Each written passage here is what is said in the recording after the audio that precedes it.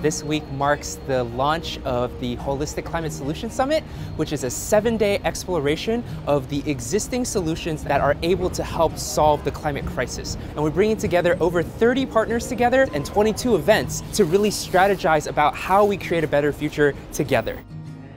Hi everyone, welcome to the Holistic Climate Solutions Summit. Today I'm here in Climate Week to talk about sustainable food systems and through a youth perspective.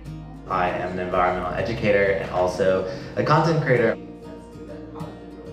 It's important because it allows people, in this case from around the world, to get together and compare notes on what is important to address within climate change and food systems. Youth involvement looks a couple of different ways. The activism portion is very important, right? But it's also supporting, whether it's monetarily or it's volunteering or just getting involved with a lot of the work that youth on the front lines are already doing.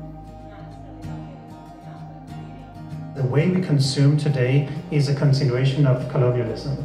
That's the way the food system is set up. Food system is built on colonialism, and you have the global north countries using low-income countries as the breadbasket of the world. There's an opportunity now for young farmers to get together with young investors, with young consumers, and start doing things in a different way. Bringing actually the relationships between the farmers and consumers back together rather than a consolidated industrialized system. We'd love to hear some of the ways that you're engaging with youth in your work. Synergy is very special. Our partnership network is very expansive, and the more they partner and work together, the faster we're going to be able to help those most at risk of being left behind.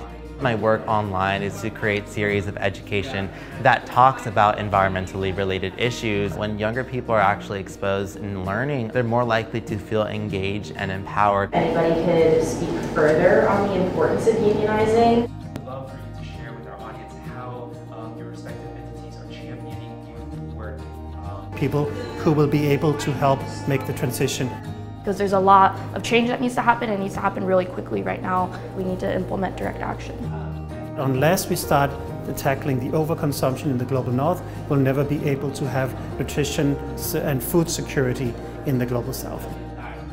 We propose this beautiful alternative, which is in addition to this cycle of consumption that naturally needs to occur in order for us to live, but provides us no sense of meaning and fulfillment, we can actually have this additional cycle, which is the cycle of creation, right? And by creating, we form and foster community, which then in turn builds resilience, right? And faith-based organizations are the perfect model to showcase that sort of community building through a value-centered orientation.